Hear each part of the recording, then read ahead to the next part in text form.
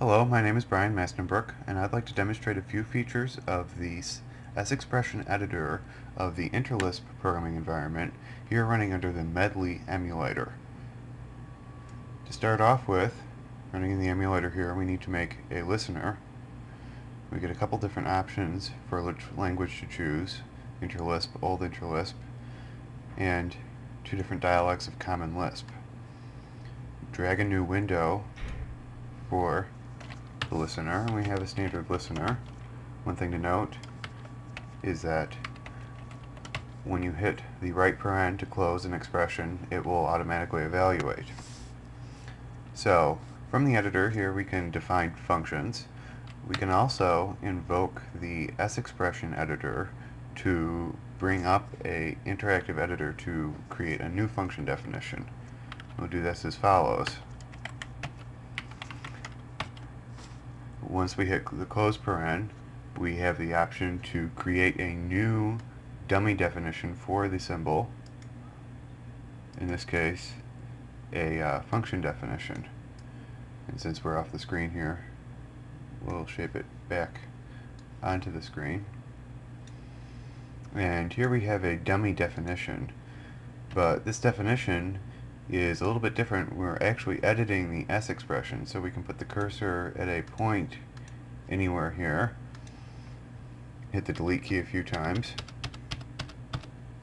When we delete over the opening quote, the entire quote disappears since we're editing that object, and we can fill in our parameter list here. I'm editing the standard TAC benchmark here, and we delete the body that they supply, and we start editing the definition. Note that when we hit a left paren, it automatically creates a pair of parens because it will only ever edit valid expressions. As we type, certain things will be highlighted, and as we hit the close paren, we will start to close the expressions. Now, as we hit a new opening paren here, the editor chooses to display it on the next line. Keep typing here,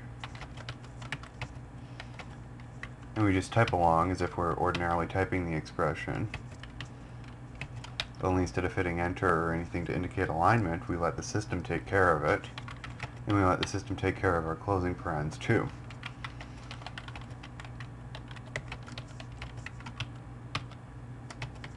Oops, made a mistake there.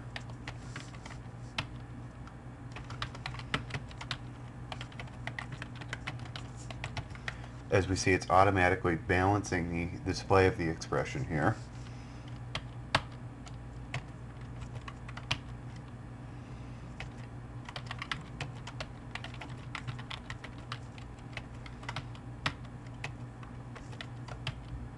And so now we have our complete expression.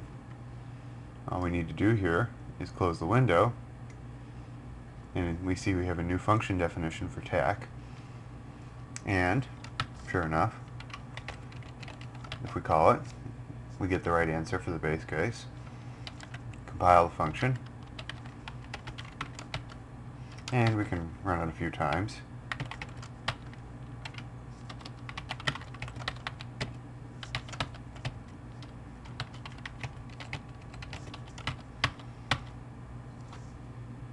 And when it's done, we should have a trace window here, which we can see tells us that for 50 iterations it took 1.151 seconds.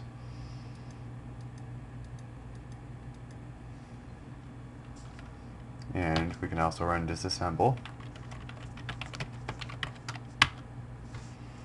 and we can see the disassembly in terms of the emulated instructions. You'll note that this tends to look a lot different than, say, PowerPC or x86 disassembly.